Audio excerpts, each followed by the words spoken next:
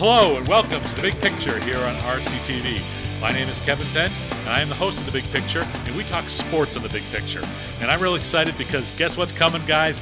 Baseball season. Must mean spring's coming. Spring is coming, baseball is coming, and we're going to talk some Red Sox here on The Big Picture tonight. And I have with me two guests this evening. I have Steve Crook, Reading's largest and most excited baseball fan, and I have Nick Face, the from Sports Zone One-on-One with me. Thank you. We're going to talk some Red Sox, and we're going to get right into it because I have to be honest with you. I am pretty excited about this team, but I do have some questions about this team also. And so we're going to start talking about the most important thing, which was the biggest failure of the team last year, and that is the pitching staff. And so we're going to start with you, Nick. Do you think the pitching staff is better this year than it was last year? Well, we know we have an ace. Yeah, That's David Price. Yep. That's one check mark listed right there. But besides David Price, we have a big problem. He can only take the ball every 5 days. Right. It's the other guys to get there that are my biggest question marks and concern right now. So let's walk down our starting I'd love five. So we got David Price at number one, and I think we can probably agree that David Price is an upgrade over. Yes. I don't even Mr. know who Durable, I would hope. I don't even know who the number one pitcher was last year, but whoever he was last year, David Price is an upgrade. Yep. All right. Number two is probably Buchholz, right? Probably, but they're going to have to count on him at the beginning of the year to be two. They don't have a choice. Right. Because I think you're going to lead to the next one. Number three is going to be Eduardo Rodriguez. All right. Yep. And so he may be a number two, maybe a number three. We're not really sure. Yep. Okay. But so number three, and then number 4 and 5 are going to be some combination of Porcello, Kelly, and Stephen Wright probably to begin the season. Correct. So the question is that better than the crew that we trotted out last year? And there's a lot of similar names there. It would have to be. Certainly at number one. I get a little worried at number 2, and it goes downhill from there. Right. I mean, if we look at some of what has happened so far in the spring, Price has done well. Yes. And Kelly has done well. Stephen Kelly Wright has has done done well. as expected. You can keep it up. But Porcello and Buchholz have been shaky. I'm most concerned, I'd say, in that rotation out of Porcello. I still think that he could possibly be the big bust that this team has on their roster right now. Could be one of them. They have a couple that could be there. But Porcello in this market, I don't see him being as advertised and what they were hoping for. Right. He's always been around that 500 type of pitcher anyway. I think they threw too many dollars at him and got a little too nervous about fulfilling that rotation. Yeah, and he pitched with some pretty good teams in Detroit, too, He did. so he should have done better. Yeah. And he's never given me a warm feeling. I still don't have a warm feeling about him. Yeah. So, I mean, it's kind of a question mark there with Porcello. What about Joe Kelly? I'm going to go out on a limb here and say Kelly's going to have a much better year this year. Okay. I like what I see from what he's done in the spring. It's spring. I understand that. But one of the things that I see of difference from Kelly in the spring is his execution of his off-speed pitches. I like the mix. I think he's realizing that blowing a 98-mile-an-hour flat fastball is not going to cut it anymore. Certainly in the majors, anybody can catch up with that. I also think going down to the minors was a wake-up call for him last year. Yeah. He did get hurt towards the end of the season last year, but I think I like taking a chapter out of the book with Joe Kelly and saying he's going to be okay. So, Steve, the question with Buchholz has always been endurance. Can he last the whole season? What do you think? Do you predict that Buchholz? Sooner or later, it's going to crash and burn. Yeah, and it seems like whether it's his body type or... And you never know whether you get good Buchholz or bad Buchholz. Yeah, I mean, two seasons ago, he was the best pitcher in the American League until he got injured right before the All-Star when he's game. on his game. Or 3 He seasons could be one of the better pitchers in the league. But the one thing about Buchholz that you can pretty much guarantee is a DL stint for 3 months of the season. So if you're the manager of the Red Sox, how do you manage that? Well, it depends on who the manager is going to be as well.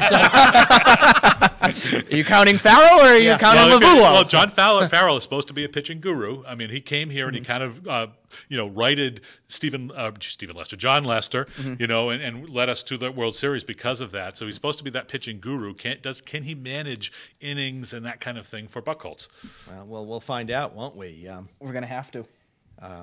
So I'm a lot of tepidness here about Buchholz. I'm not counting on it. I'm not counting on it. I think this is his final year. I think he had an option that the Red Sox picked up. It was a good option because it's not breaking the bank. I think picking up the option was the right thing to do. It was pretty much a no-brainer. It's whenever you pick up an option, it's always kind of a judgment call. It's kind of a fly in the dark, kind of gamble, and I think it was probably the right gamble to make. I do think, and I hate to agree with Felger and Maserati on the radio. I hate doing it a lot.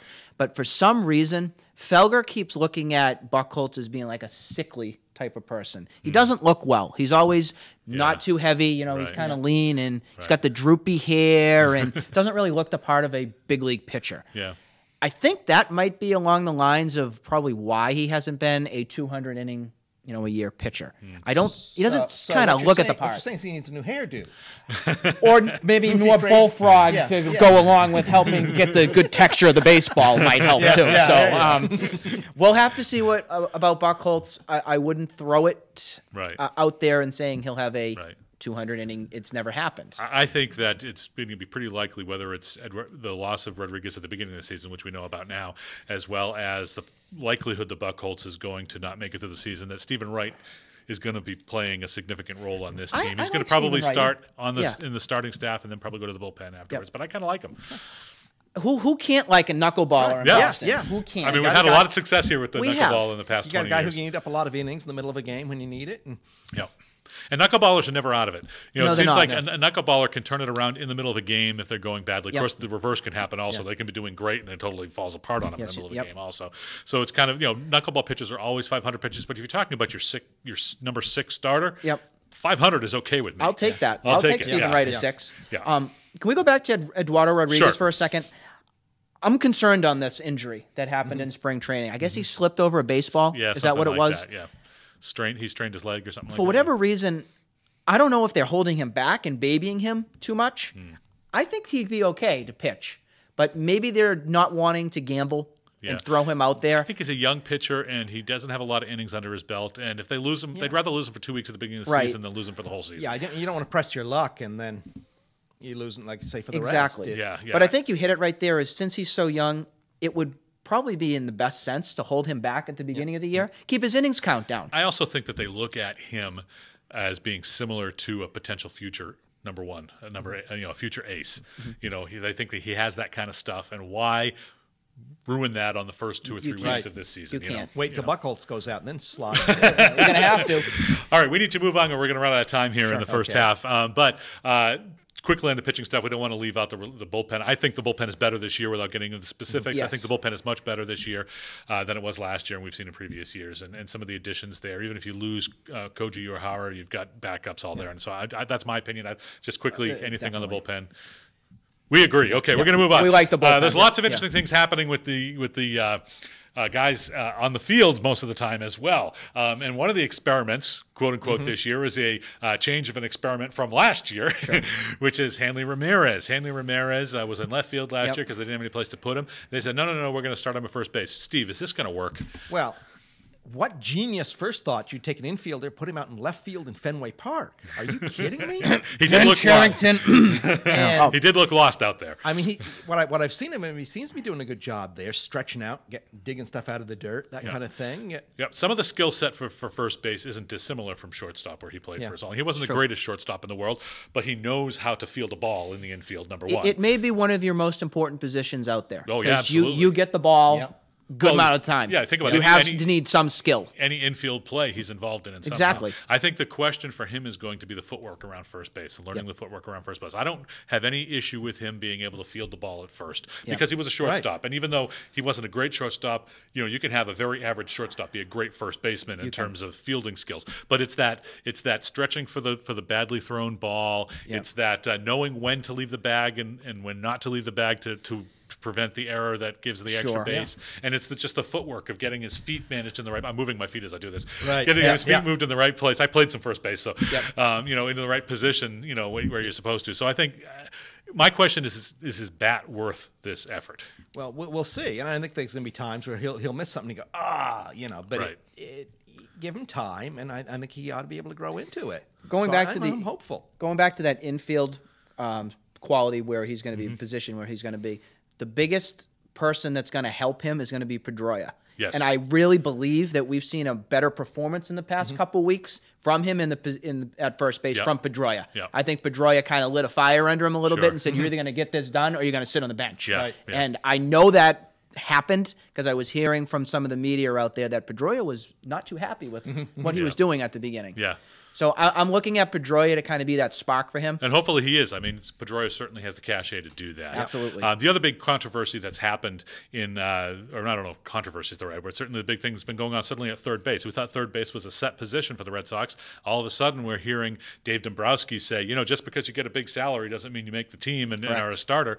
And now we're hearing that Travis Shaw could be pushing Pablo Sandoval out of his position. Shaw, who's hitting like 450 or something like that in spring training and has looked really good, 3 or 4 home runs as well. What do you think, Pablo or Shaw? It's a tough choice. You've got a rotund, lethargic animal, where you got this guy's beating the stuffing out of the ball.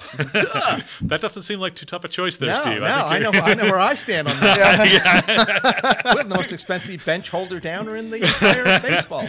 What do you think about that? Big Well, salary, I mean, SeaWorld just closed, Shamu out there. So, I mean, we can put one out there in the tank, and we can install one at third base. Wow. I mean, that's a no-brainer. Not feeling a lot of love for Pablo here. When you show up to camp looking like that, I think you belong in the waters. I think there was some real dismay with the fact that Pablo showed up way out of shape, and if he had showed up a little trimmer, I think his performance would be better. But I think people would give him a little more benefit of the doubt. But it doesn't seem as though he's getting a lot of benefit of the doubt. I have to be honest. Every person I've talked to or texted about this issue has said, "Give Shaw a chance. Give Shaw a chance." The only benefit I've seen him get at all has been from the team itself. Oh well, we didn't really have him on a weight plan, and we didn't. There's a back and forth. Something stinks here. Yeah, I mean, I think the other question is if Pablo is on the bench, is he going to be of any value to the team whatsoever? He'll be a pinch hitter coming off the bench against right-handers, but he's going to sulk if he's on the bench, and he's really going to be useless.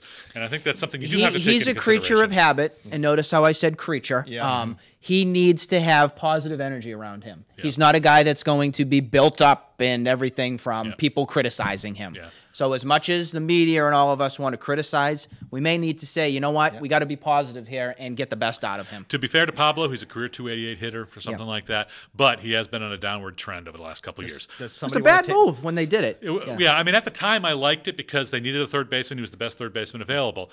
But I think, what we didn't know was Donaldson was available. If we had known Donaldson was available.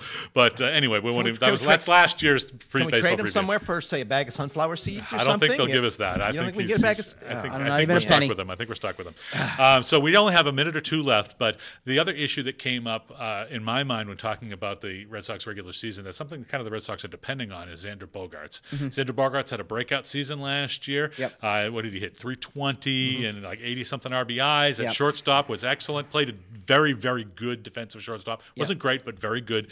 Can he repeat and have a great season again this year?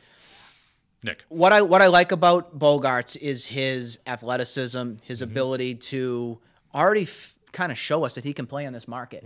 And I think because he's done that, I think we'll be able to see the consistency return for him. I actually see him doing even better this year. I see the power developing a little bit. All right. I see the just his overall feel of the game. It's a challenge a little bit to get into the league as a rookie and kind of feel it out and know what you're doing. I see the same thing for Mookie Betts, too. Mookie and him will have a great season. I have no doubts about Mookie. What do you think about Xander? I don't know. I hope so. I'm certainly rooting for him. I think that's where our salvation lies, is in the kids. Yeah, I mean, his home run numbers are down last year, but also his strikeouts were way down last year, and his batting average, of course, was much higher. So, I don't care if the shortstop hits 20 or 25 home runs. I really don't. We don't need him to do that. If he hits a dozen, which he hit 9 last year, so if he hits a dozen, and hits in the 300 range, which would be a little lower than last year, but that would be terrific. If he hits 310 or 12 home runs, I think we're golden at shortstop. Seal up that side of the infield. It would. Absolutely would. With, and then with your guy's guy, Travis Shaw over there. Yeah, absolutely. That would be a very decent offensive infield with Travis Shaw and Xander Bogaerts, Dustin Pedroia, and Hanley Ramirez. And don't forget Brock Holt, guys. Don't forget Brock Holt. Brock Star. Brock Star, the everyman. Wherever you put him, he plays. Need. Yeah, we didn't really talk about the outfield at all, and we're not going to have time to do that now because we are running up against the clock at this moment. Okay. And so, time's ticking. Yeah, the clock is ticking, and we need to come back and take a little break here. We're going to have some messages from a few of our friends here on The Big Picture. You have been watching The Big Picture on RCTV. We'll be back in just one moment. Watching from Low Street, I'm easily confused. The bright lights and the traffic are calling me to you. Reaching Old Yellow Island, should I stop or should I go?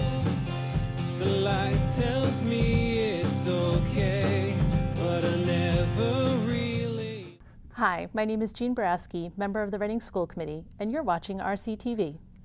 Well, hello and welcome back to The Big Picture here on RCTV. I continue to be Kevin Bent, and I continue to be the host of The Big Picture. And now. Were you guys threatening me or something? And I continue to have my two guests. This guy will never be here again. And Mr. Steve Crook. So we talked about the Sox in the first half. We talked about the Sox infield. We talked about the Sox pitching. We talked about Xander Bogaerts and some of the others. We didn't really talk about the outfield a whole lot, and we don't really have time for that. But I did just want to mention the outfield just in brief because we actually, in the break, talked a little bit about the outfield. Just your prediction. Who's your starting left fielder this year? I think center field and right field are pretty much set, but who's your starting left fielder? Yeah, I'm looking at either Travis Shaw, Brock Holt, David Murphy, something in that combo. Castillo's not going to make this team. He's in Pawtucket. Okay. Learn to play. What do you think, Steve? Who's your starting outfield? I'm starting left fielder. Shaw's at third base, but okay, of course. So so if Shaw's at third base, who's your starting left fielder? Yeah, I don't know. That's tough. Okay, I think that probably on opening day, Brock Holt is your starting left fielder because they know him. Yep. I do think David Murphy makes this team as the fourth outfielder, and I think you see him filter in, especially against a lot of right-handed pitching because he just kills right-handed pitching in his career.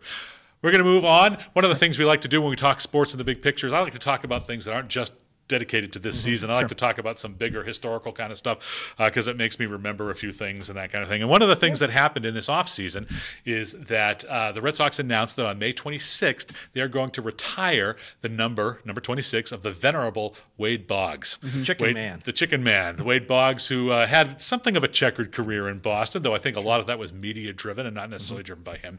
I happen to be a big fan of Wade Boggs. So that kind of launched in my head the question of what are some of the other Red Sox numbers that they should retire? Because they used to have this rule that said they had to be on the team for 10 years, they had to retire with the team, and they had to be a member of Baseball Hall of Fame. And they've broken that rule. They've broken that rule with Pedro Martinez. They broke that rule with now Wade Boggs. They broke that rule really with Carlton Fisk. They broke that rule with Johnny Pesky, who, by the way, you're wearing the Pesky shirt tonight. So they've broken that rule. So that rule no longer applies. So now that we've opened this up, who else deserves to have their number retired for the Boston Red Sox? Mr. Steve. It's tempting to say Tony C. Okay, Tony C, number 25. Why would you say Tony C? For what he could have been had he not been hit in that August game there in '67. Yeah. I mean, he could have been amazing. Could have been amazing. Could have been, right up there with Yaz and Williams as one of the best Red Sox players of all time. And can you imagine a team with a mature Tony C in '75? With Yaz, with Rice, with Lynn, with Dewey Evans. I mean, that would have been a monster team, assuming he panned out the way we expected him to. I think there's some question there about the fact that he didn't really put up the numbers. It would be more of the type of thing that someone who was injured on the field of play, who we respected as would have been something. So I think Tony C is a legitimate answer. What do you think, I was looking at Tony C as well right there. However, I think it's Roger Clemens. Roger Clemens, number 21. Roger Clemens may be the next one that's out there. Man. You may see that come together just because of his career he put in with Boston. I'm a big believer that the steroids kicked in Toronto and New York. I think so when too. it began. Certainly, if he was doing steroids in his last couple of years in Boston, he wasn't doing it right. Absolutely. But I look at Clemens, and I think eventually you probably will have to have that steroid era. Will probably be involved with that Hall of Fame at some point, because how can you bypass 10, 20 years basically of baseball history? Right. That's a whole different discussion, but I agree with you on that. Eventually, you're just going to have to say the steroid era was what it was, and these are the best You're going to just have to deal with it. And if you deal with that, he was one of the top one or two pitchers of that era. And I would have 5 years ago would have said no way, and I wouldn't give a rat's, But I've softened on the guy as time has come to really come to respect what he did in the day. And I think you have to remember that what he did as a Red Sox player was pretty significant. He had 3 Cy Youngs, and did lead the Red Sox to a couple of 3 division titles and 1 World Series, and of course he had the 2 20 strikeout games. I mean, he had a lot going for him. He is the Red Sox tied for the Red Sox leader in wins with Cy Young. So I mean, there's a lot to say about Roger Clemens. Go ahead, you have one more. I was going to say, going with the Johnny Pesky route a little bit, Tim Wakefield. Yeah. Tim Wakefield had a wonderful career here in Boston. Might not be Hall of Fame worthy, but from contributor to great citizen to person that just did everything that he could. Did what needed to be done. Did what he where it needed to be done, when it needed to be Absolutely. To be taken Never off the complained. playoff roster. When it needed to. Exactly. No matter what. Team guy. One of the Yep. best you'll find. Was a closer, was a reliever, was a Sure. starter. If he Mop-up hadn't, guy, if he it hadn't didn't been matter. willing to give up and go to the bullpen, he would be the Red Sox career leader in wins. Sure. He only missed it by a couple anyway. sure would. You figure if he got 4 or 5 more wins in that time period when he was in the bullpen. They say you can't find a more classy guy than Tim Yep. Wakefield, and that right there alone would most likely see. And in his fact, he's number continued retired. on as the head of the Red Sox Foundation, so he's Exactly. continuing Yep. to do charitable work Exactly. in Boston. Mine is Dewey Evans. Okay. Dewey Evans is probably my favorite Red Sox player of all Yep. time, and I played with the team for 19 years, and patrolled right field. He had 7 or 8 Gold Gloves in right field. Kind of remade himself in the second half of his career. He wasn't a schlep on offense in the first half of his career, but in the second half of his career, he really kind of turned it on offense. A lot of people don't know this stat about him, but he actually led the American League in home runs during the 1980s. There wasn't a single American leaguer that had more home runs than Dewey Evans in the 1980s than Dewey Evans. And he was a Red Sox for all but 1 year of that. He left and went to Baltimore 1 year at the end of his career. Is he going to make the Baseball Hall of Fame? I think he should, but he probably will not. Yep. Maybe on the Veterans Committee someday, but I think the Red Sox ought to do the right thing and retire number 24. Tony, I'd put him up there too, as I'll often say at games. I go, Dewey would have had him. Dewey would have had that one. How many Doesn't times do you say matter how that? far out it went, You see Dewey a would have play in had it. right field, and you Like go, a Dewey laser would have had beam. that one. And he had a laser arm too. I mean, boy. he led the American League in assists from the outfield for like 3 or 4 seasons. And basically, once he got into the late 70s, they stopped running on him. Yeah. Right. And so he was always underrated as a right field assist guy because they never ran on him absolutely. anymore. So I would pick Dewey Evans as my number 1 guy. Interestingly, however, he wore the number 24. After him, Manny Ramirez wore the number 24. So that would be interesting. And now they just gave number 24 to David Price. Yep. So they would have to take 24 away from David Price to do Dewey Evans. So that's the one that I would have. Any other honorable mentions quickly on that score? Any? Are you allowed to insert El Guapo? Guapo. just for a man who enjoyed life. I believe- and enjoyed life to its fullest. Yep. Whether he was relieving, or whether he was with his family, or whether he was cooking and eating. Yeah. I believe I mean, El they were just Guapo's a number will they get were just retired. a happy man. With David Ortiz. David Ortiz. 34. There you go. There we go. And See? David Ortiz is 34. So eventually, Mr. Steve is going to go to the ballpark and he's going to look up and he's going to see El 34 Guapo's for number retired. And my wife will be happy. She'll know it's El Guapo. great. not- I forgot not about that. Lollygagging That's what down the I always first think baseline. about that when I go to Fenway because Oh, look, Jackie, El Guapo's number up there in the room. Jackie Robinson's 42, and if you remember, the last person to wear 42 for the Red Sox was Mo Vaughn. And so I'm always like, hey, Mo Vaughn's number is Yeah, Mo retired. Vaughn's up there. Just in the wrong color. All right, we're going to move on from that. We want to talk a little bit more about the coming baseball season, but I love talking about numbers, and sometime we'll go back and go Red Sox players that are not in the Hall of Fame that should be in the Hall of Fame, but that's not for today. I want to talk about the AL East. The AL East is a very sticky division this year. What are we thinking in terms of predictions on the AL East? Who comes in first? Who comes in last? Who comes in the middle? What are we thinking about the AL East this year? Maybe Who's getting it first? Go ahead, Nick. Oh, I'm going to get it first. I'm not looking at the Red Sox as being the number 1 team right now. Okay. I'm not. And the reason I'm doing that is because I think there's so many question marks right there. I think that you're going to see a much better Yankees team. Unfortunately, I am picking the Yankees as number 1 right here. It's because of that bullpen. I'm going to boo myself too. But I found that the more critical that I can be on the team, the better sometimes their season goes. So I'll pick the Yankees right now. And I'm also picking the Red Sox not to make the playoffs. I'll make it real bold. Okay. I'll make it real bold. I like the Orioles and what I see, what they've put together. I think everybody did get better in a way. Yep. But I'm going to go Yankees and Blue Jays as 1-2 in this division right 1-2 now. Yankees, Blue Jays. Yes. Okay. All right. And so then you have what? Red And again, Sox, I'm a Red Baltimore. Sox fan. Yeah, Red Sox, Baltimore, Tampa Bay. Is that the round out? Then the I'll go division? Red Sox, Baltimore, Tampa Bay. Okay. Yes. Toronto I might buy. Sox ought to be able to make a wild card. I don't see them winning the division. But it could be almost any of them. So who do you have winning the division then, do you think? And it could be any of them. I think there's a lot of parity in the American League East Sure right is. now. But who do you have winning the Maybe division? Toronto. Okay, so Toronto. Yeah. So would you say Toronto, Boston? You said Boston will win the wild card. So Toronto, Yep. Boston. Where do you go from there? New York, Baltimore, Tampa Bay? Is that New your York, and it's kind of anybody's bet. Yeah. I think that for the first time in a long time, 88, 89 wins is going to win this division because I think they're all going to beat up on each other. They are. And so because of that, I don't see the wild card coming out of the American League East.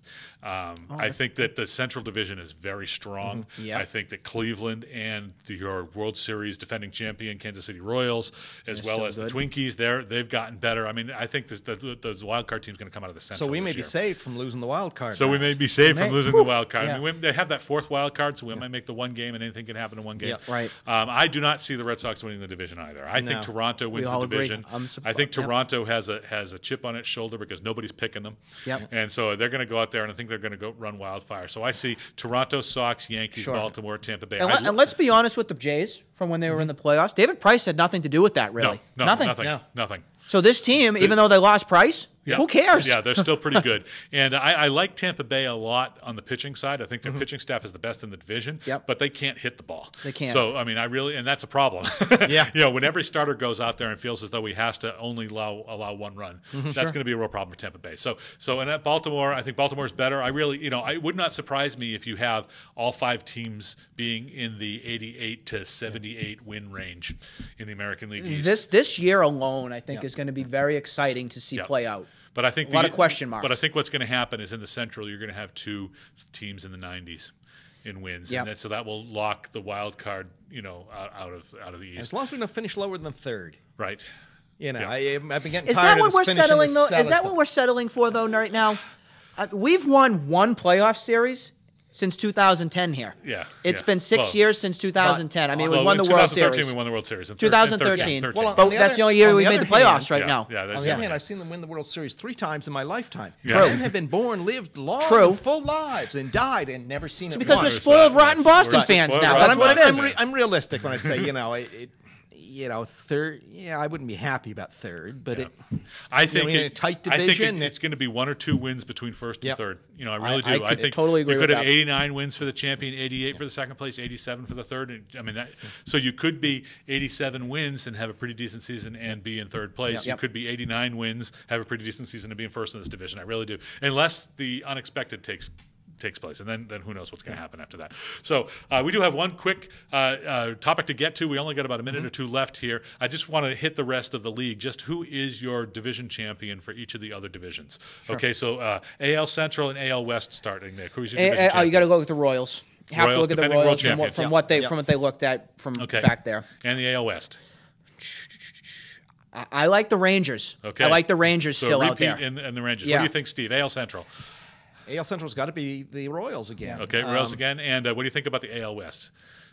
It could be weaker Rangers, this year. Could be Houston. I would root for Seattle, but all right. I'm a realist. I don't see it happening. Right. I think Cleveland is first in the Central. And I think that, but I think that Kansas City is a wild card team. Okay. And then I think that Texas is, not Texas, that Houston Astros are your winners in the West, and that Texas is your wild card team. I want to see more of the Astros. I want to see more of it. I'd like to see them do Keuchel's well. season a fluke? I want to see that. We'll see what happens. Yeah. Okay, quickly again now, National League, East, Central, and West. National League. You got to look at the Mets. I love that Mets pitching staff. I agree. Love it. Love it there. I agree. I think the Mets are the odds-on champion and probably odds-on for repeating in the World Series as well. Could be. And what about the NL Central? The team I'm looking at is the Cubs. Cubbies. I know they say every year it's Cubs, but Joe Madden's working some magic right now. I agree. I agree with the Cubs in the Cubs Central or Cardinals. Too. Yeah, well, I think Cardinals are your wild and they're card all team. mad about Donald Trump Cubbies. right now too, so they have a little fire under them. And what about your NL West? I'm going to look at the Giants. I look at the Giants. Even your I Giants. think the Giants were mad they didn't get there last year. Look at the Giants. I disagree with you there. I think the Dodgers in the NL like the West. Dodgers? I like the I'm Dodgers. afraid it's the Dodgers. So you think the Dodgers in the West? What do you think of the They got an Central? injury, though. You like the Cubbies in the Central? I love the Cubbies in the Central. And then you like the Mets in the East?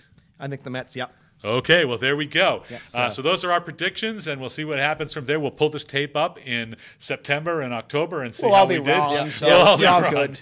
All right, well, I'd like to thank Mr. Steve Crook for being here with us today. I'd like to thank Mr. Nick Face of Sports Zone 1-on-1 for being with us today here on The Big Picture. And just as we close The Big Picture, the news came across the wire today of the death of Joe Garagiola, who was the announcer for the several teams over the years, as well as a player for the Dodgers. He was the announcer of This Week in Baseball in the 80s when I was a kid. Had the legendary 1975 call. Yes, he did. And he passed away today. And so just condolences to his family and to the baseball world for the loss of Joe Garagiola. My name is Kevin Vent. Thank you for watching The Big Picture here on RCTV.